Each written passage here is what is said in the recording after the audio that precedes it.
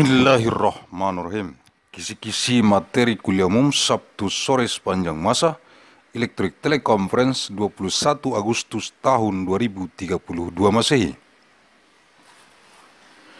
Mission of materials of the public lecture of afternoon Saturday of all time with Electric Teleconference of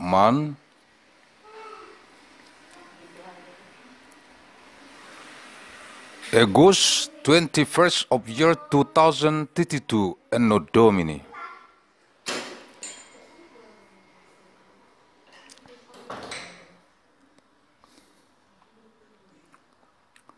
Arahan Pendiri dan Ketua Umum Majelis Pimpinan Pusat Global Yayasan Mandailing Raya, the direction from the founder and the General Chairman of the Central Global Leadership Assembly of the Great Mandailing Foundation.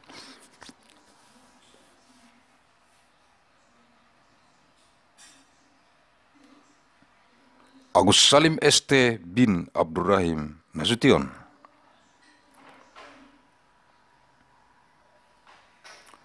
Materi-materi kuliah umum Sabtu sore sepanjang masa Elektrik Teleconference di kantor Pusat Global Majelis Pimpinan Pusat Global Yayasan Mandailing Raya. Materials of the public lecture of afternoon Saturday of all time with Electric Teleconference in the Global Head Office of the Central Global Leadership Assembly of the Great Mandailing Foundation.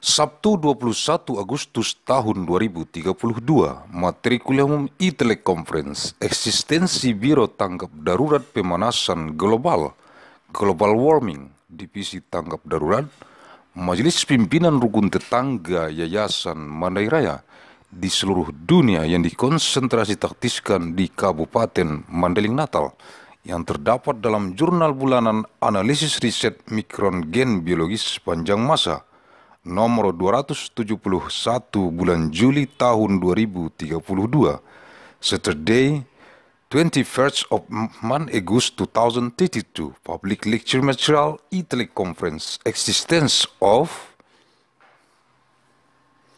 the Bureau of the Emergency Response of Global Warming, the Division of Emergency Response of the Neighborhood Leadership Assembly of the Great Mandailing Foundation on worldwide is Concern and Tactical Agency of Mandailing Natal contained in the Monday Journal of Disease Analysis of Biological Genetic Micron of all time, number 271 of July 2032. Personil Biro Tanggap Darurat Pemanasan Global, Global Warming, Divisi Tanggap Darurat, Majelis Pimpinan Rukun Tetangga Yayasan Mandailing Raya, untuk merekomendasikan kepada jurusan Teknik Sipil, Fakultas Teknik Sipil dan Lingkungan, jurusan Hukum Administrasi Negara, jurusan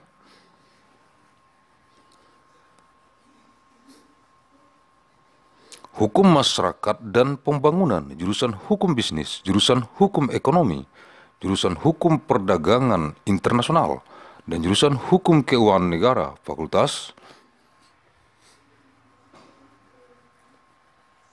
Hukum, jurusan Pendidikan Teknik dan Kejuruan, jurusan Pendidikan Ekonomi dan jurusan Pendidikan Teknik Bangunan, Fakultas Keguruan dan Ilmu Pendidikan.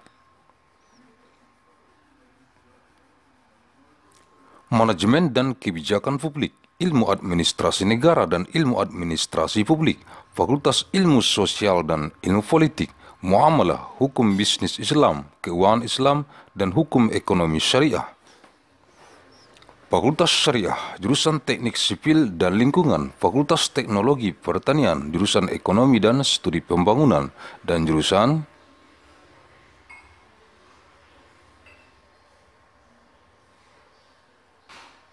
Ekonomi Sumber Daya dan Lingkungan, Fakultas Ekonomi dan Manajemen, jurusan Perencanaan dan Kebijakan Publik, dan jurusan Bisnis Islam, Fakultas Ekonomi. The Department of Urban Studies and Planning, School of Architecture and Planning, Civil and Environmental Engineering, School of Engineering, Business Administration Program.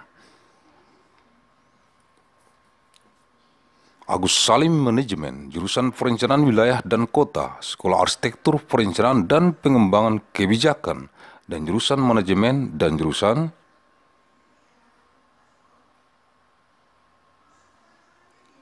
Kewirausahaan, Sekolah Bisnis dan Manajemen Universitas Mandailing untuk memutakhirkan dengan memahami Surat Edaran Nomor 10 SEM 2018 tentang pemberlakuan standar dokumen pemilihan pengadaan jasa konstruksi dalam rangka lelang dini di Kementerian Pekerjaan Umum dan Perumahan Rakyat untuk tahun anggaran 2019, yaitu Lampiran 2 Surat Edaran Menteri Pekerjaan Umum dan Perumahan Rakyat Nomor 10 SEM 2018 tentang pemberlakuan standar dokumen pemilihan pengadaan jasa konstruksi dalam rangka lelang dini di Kementerian Pekerjaan Umum dan Perumahan Rakyat untuk tahun anggaran 2019, yaitu Personnel of the Bureau of the Emergency Response of Global Warming. The Division of Emergency Response of the Neighborhood Legislative Assembly of the Great Mandailing Foundation to recommend to the Department of Civil Engineering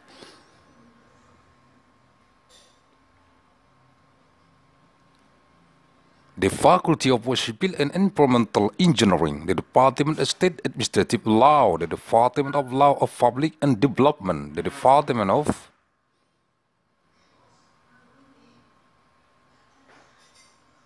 Business Law, the Department of Economic Law, the Department of International Trade Law, and the Department of State Financial Law, the Faculty of Law, the Department of Engineering, and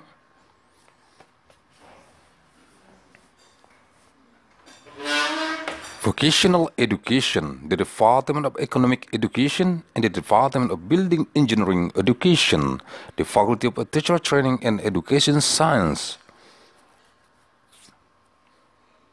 Management and Public Policy, State Administration Science and Public Administration Science, the Faculty of Social Sciences and Political Sciences, Muamalah, Islamic Business Law, Islamic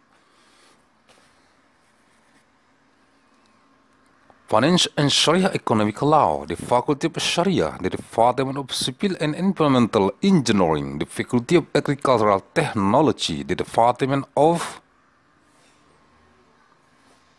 Economics and Development Studies, and the Department of Resource and Environmental Economics, the Faculty of Economics and Management, the Department of Planning and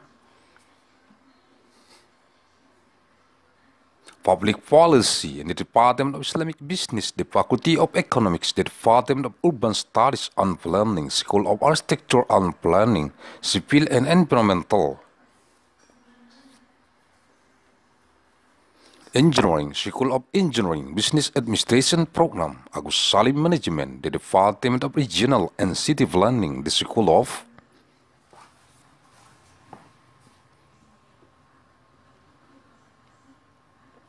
Architecture, Planning and Policy Development, and the Department of Management, and the Department of Entrepreneurship, the School of Business and Management of Mandailing University.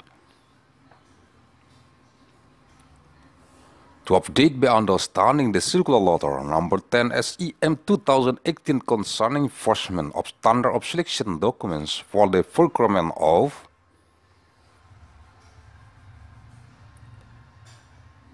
construction services in the context of early auction in the Ministry of Public Works and Public Housing for budget year 2019, namely is Annex 2 of the circular letter number 10 SEM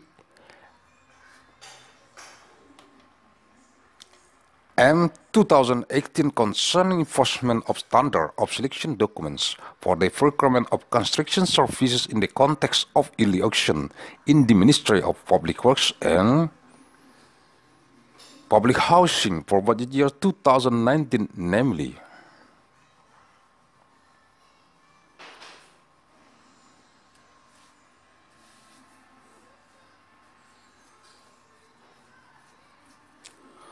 Bab 11. Daftar kuantitas dan harga. Chapter 11. List of quantity and price. Keterangan, information. Daftar kuantitas dan harga harus sesuai dengan instruksi kepada peserta. Work it on as measured and verified by the parties and assess it according to the prices listed in the list of price and quantity, except the on-site material work section. Work section, semua biaya yang dikenakan dibebankan untuk memenuhi ketentuan kontrak harus dianggap telah termasuk dalam setiap mata pembayaran, dan jika mata pembayaran terkait tidak ada, maka biaya dimaksud harus dianggap telah termasuk dalam dokumen pemilihan, dan harga satuan tidak boleh diubah. If there is an error in the result of the multiplication between the volume and the price of the work unit, a correction is made. Bab 11. Daftar kuantitas dan harga. Chapter 11. List of quantity and price.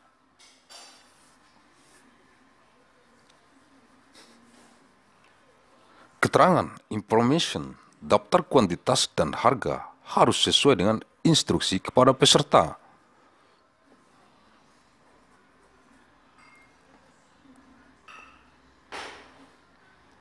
Syarat-syarat umum kontrak dan syarat-syarat khusus kontrak, spesifikasi teknis dan gambar. The list of quantity and price.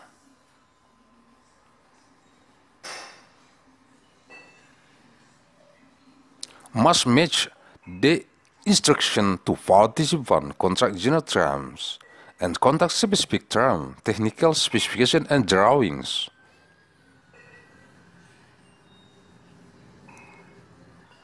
Pembayaran terhadap prestasi pekerjaan dilakukan berdasarkan kuantitas pekerjaan terpasang yang dimintakan dan dikerjakan.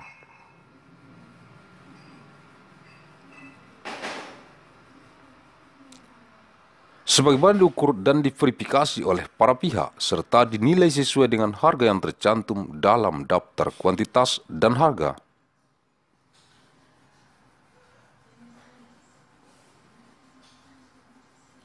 Kecuali bagian pekerjaan material on-site, bagian pekerjaan di lapangan. Payments for work performance are based on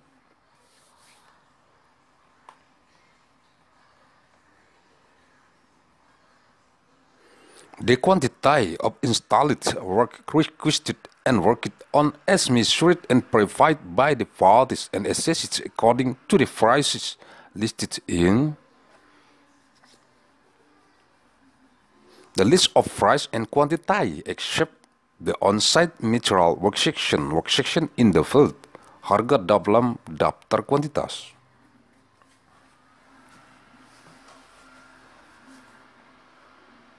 Dan harga telah mencakup semua biaya pekerjaan, personel, pengawasan, bahan-bahan, perawatan, asuransi, tenaga kerja, badan,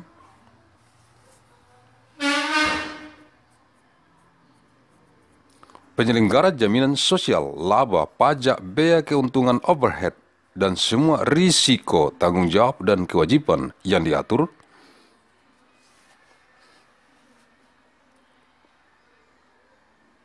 dalam kontrak. Prices and the list of quantity and price include all cost of work, personnel, supervision, materials, maintenance, labor,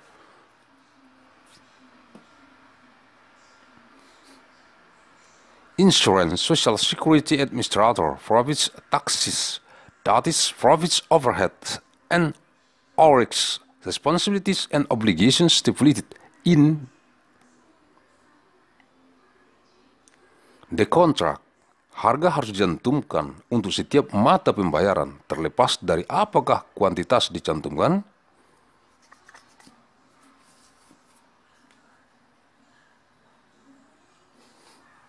atau tidak.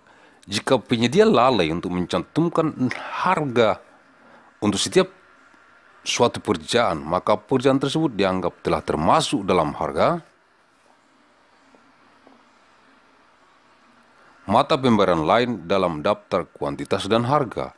Prices must be stated for each item of payment, regardless of whether the quantity is included or not. If the provider neglects to list the price for a job, the work is considered to have been included in the price of another payment item in the list of price and quantity. Semua biaya yang dikenakan dibebankan untuk memenuhi ketentuan kontrak harus dianggap telah termasuk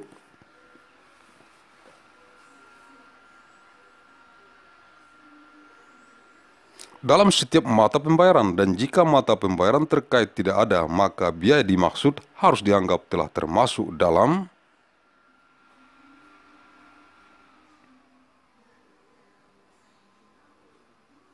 harga mata pembayaran yang terkait. All fees charged be imposed to fulfill the contract conditions must be considered included in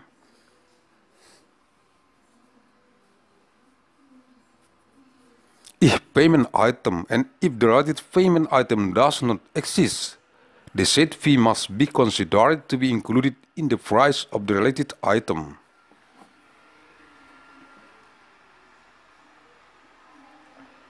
Dalam tender dilakukan koreksi aritmatik atas kesalahan penghitungan dengan ketentuan sebagai berikut.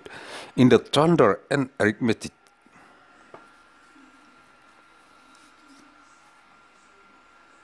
correction is made for calculation error with the following condition. Jika terdapat perbedaan antara penulisan nilai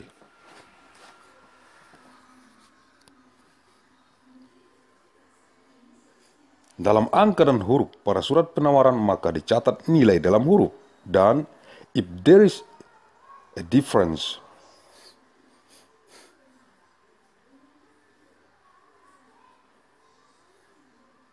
between the writing of the value in numbers and letters in the bid letter, then the value is recorded in letters. And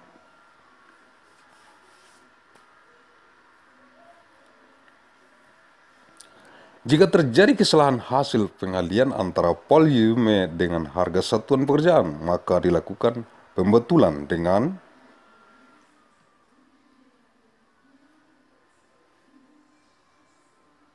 ketentuan volume pekerjaan sesuai dengan yang tercantum dalam dokumen pemilihan, dan harga satuan tidak boleh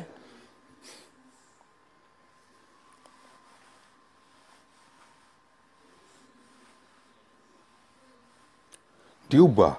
If there is an error in the result of the multiplication between the volume and the price of the work unit,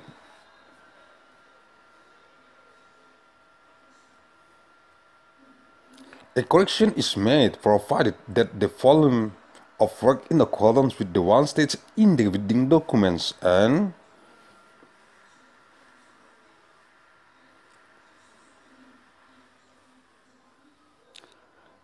the unit price may not be changed.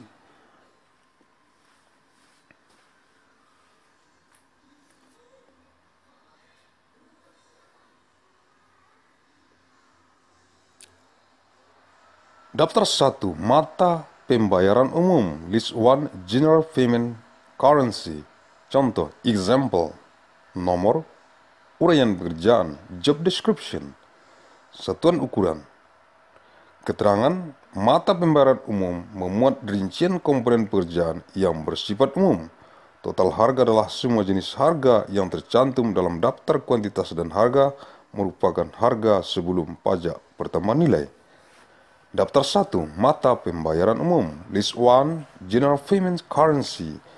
Contoh, example,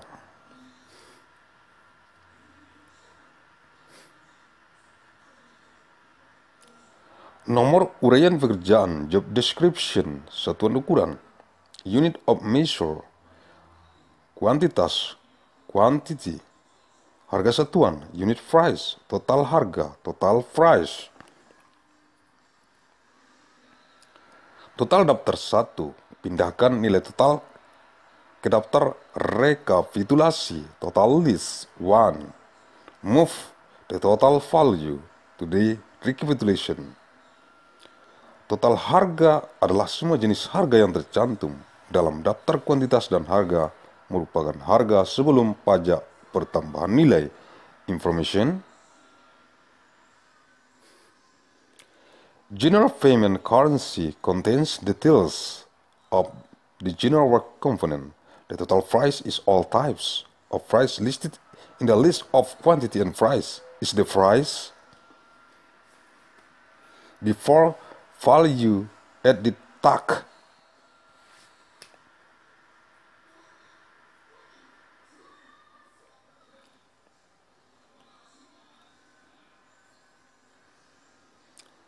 Daftar 2, mata pembayaran penyelenggaraan keamanan dan kesehatan kerja serta keselamatan konstruksi.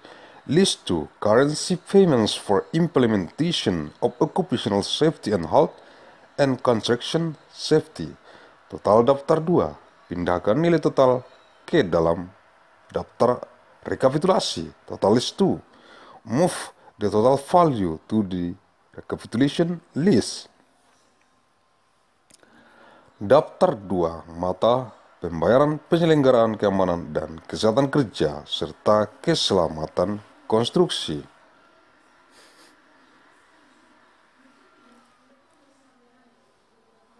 List 2, currency payments for implementation of occupational safety and health and construction safety.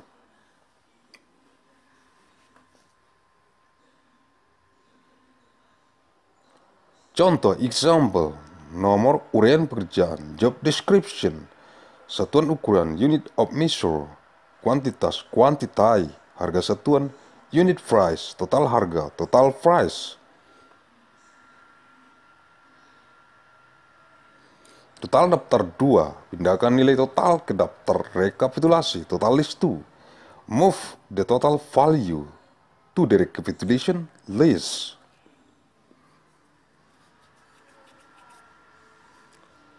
Daftar 3, mata pembayaran pekerjaan utama. Register 3, currency of payments of main work. Contoh, example. Total list 3, move the total value to the recapitulation list. Keterangan, mata pembayaran pekerjaan utama. Cantumkan mata pembayaran pekerjaan utama yang menjadi pokok dari paket pekerjaan konstruksi ini. Daftar 3, mata pembayaran pekerjaan utama. Register 3, currency of payments of main work.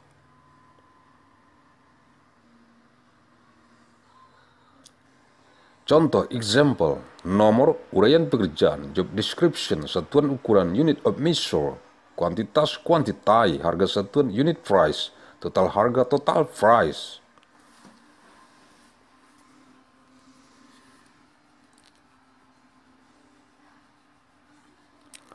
Total daftar 3, pindahkan nilai total ke daftar rekapitulasi, total list 3. Move the total value to the recapitulation list. Keterangan, mata pembayaran pekerjaan utama. Cantumkan mata pembayaran pekerjaan utama yang menjadi pokok dari paket pekerjaan konstruksi ini di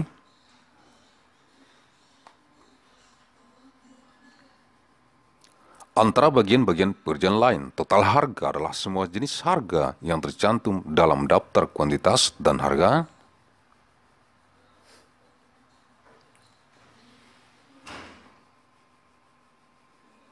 Merupakan harga sebelum pajak pertambahan nilai. Information, payment for main works, under the eyes of the main work, payment that are the subject.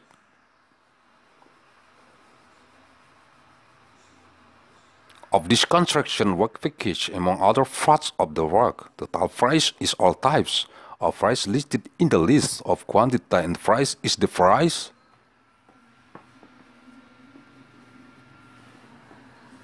Before value added tax.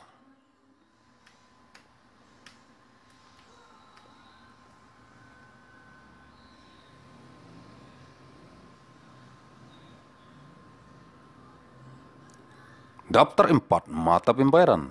Blank, list 4, payment blank. Contoh, example. Nomor uraian pekerjaan, job description, satuan ukuran, unit of measure, kuantitas, quantity. Move the total value to the recapitulation list. Keterangan, pada judul daftar 4 cantumkan mata pembayaran jenis pekerjaan selain yang sudah diuraikan dalam mata pembayaran pekerjaan utama jika terdapat lebih dari satu jenis pekerjaan. Daftar 4, mata pembayaran. List 4, payment blank. Contoh, example.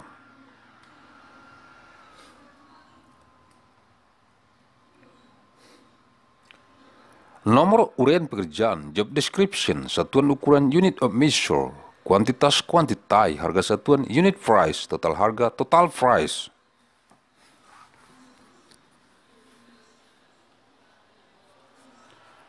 Total daftar 4, pindahkan nilai total ke daftar rekapitulasi, total list 4, move the total value to the recapitulation list. Keterangan, pada judul daftar 4 cantumkan mata pembayaran jenis pekerjaan selain yang sudah diuraikan dalam mata pembayaran pekerjaan utama.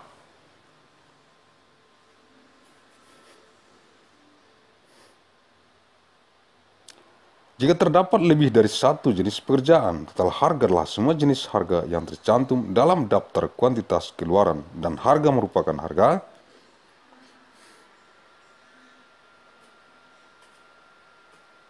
sebelum pajak pertambahan nilai. Information in the heading of listing 4 including payments items for occupations other than those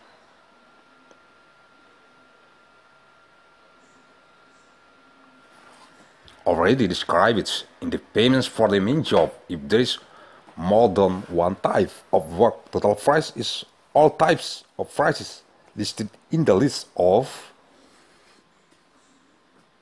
quantity output, and price is the price before value added tax.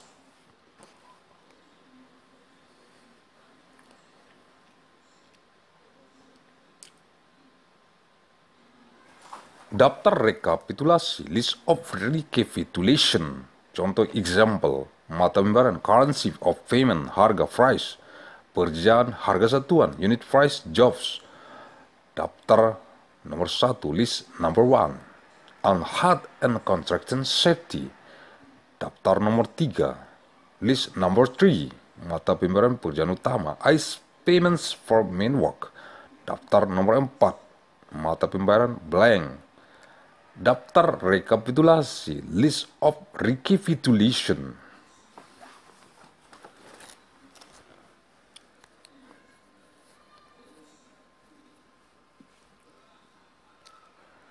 Contoh example, mata pembayaran currency of payment, harga price, pekerjaan harga satuan, unit price jobs.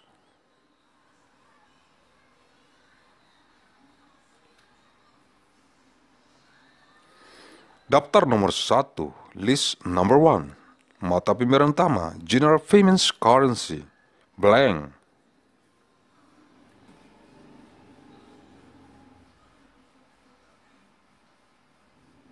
Daftar nomor 2, mata pembayaran penyelenggaraan keamanan dan kesehatan kerja serta keselamatan konstruksi, blank.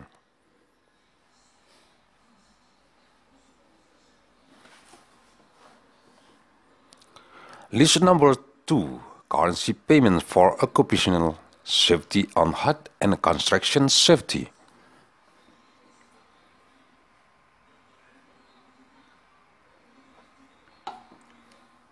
Daftar nomor 3, list number 3, mata pembayaran pekerjaan utama, ICE payments for main work. Daftar nomor 4, list number 4, mata pembayaran blank payment currency blank.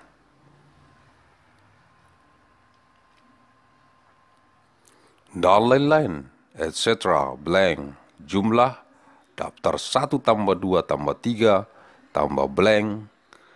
Amount, this 1 plus 2 plus 3. Total nilai, total value.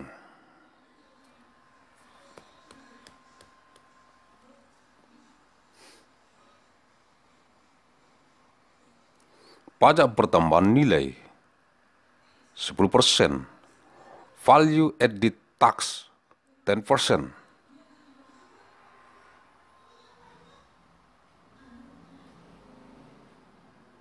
Total termasuk pajak pertambahan nilai 10%, total includes value added tax 10%.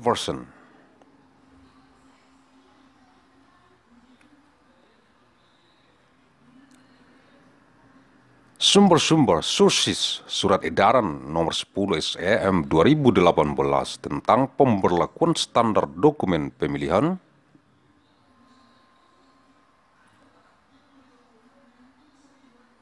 pengadaan jasa konstruksi dalam rangka lelang dini di Kementerian Pekerjaan Umum dan Perumahan Rakyat untuk tahun anggaran 2019, lampiran 2.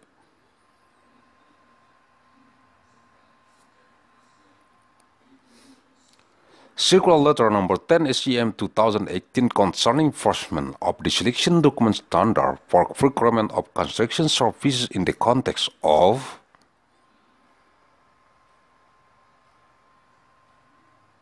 early action in the Ministry of Public Works and Public Housing for budget year 2019, Annex 2, Google Translate.